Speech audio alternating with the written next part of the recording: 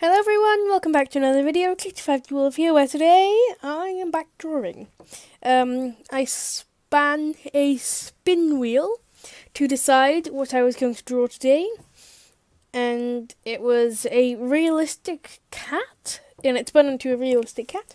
So today I am over here drawing a realistic cat.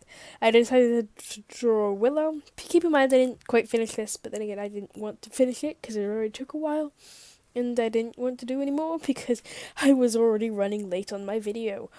But I decided to draw Willow because she was the cat that I had the best picture of and that I wouldn't need to download because that tends to take a while.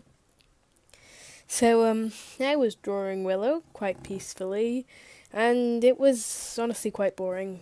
Willow is probably not the best thing to draw, but especially since both of my cats have such complicated colours. I could have chosen one that was all black or something, but of course I chose Willow. Probably the most complicated out of the both of them. Actually, both of their heads look very similar apart from their eyes and the shape of it. So there wasn't really anything I could do there.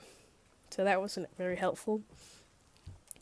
But I made it look as much like Willow as I possibly could. I don't think I did any shadow, but I did blend the two colours of eye, because if I hadn't, then it would have just looked really weird and flat. So I blended it as much as I could. I also looked to see what mixing would do, and it did help with the blending a bit because it mixed the two colours to make it an in-between of the both of them, which helped with blending. Then I added a little highlight because I can see the highlight on the because there was a highlight on the reference picture, so I had to flip the reference picture so that the highlight was in the right place. But yeah, I also originally did Willow's other eye darker, but there isn't actually any shadow in my drawing, and it would make more sense if Willow's eyes were the same colour, because that's more natural. Yeah, Willow's left eye is less blended than the other one, so one of Willow's eyes is more blended than the other one. I then went on to work on some markings, which took absolutely forever to make me realise that I was trying to colour on the wrong layer, that I was trying to still using the mixing brush.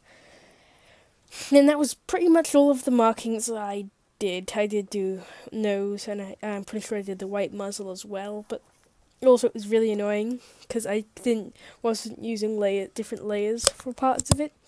I also did the whiskers, but it was really annoying because I wasn't using layers for parts of it, so every time I made a mistake, I couldn't rub it out, erase it, I would have to get that colour and then do it, or press the back button. But anyway, this is pretty much the finished product. It is very ugly, just adding on a couple more whiskers and stuff. It's very ugly, very strange, I don't really like it. But then again, it's Willow. This was almost inspected. I hope you enjoyed. Bye.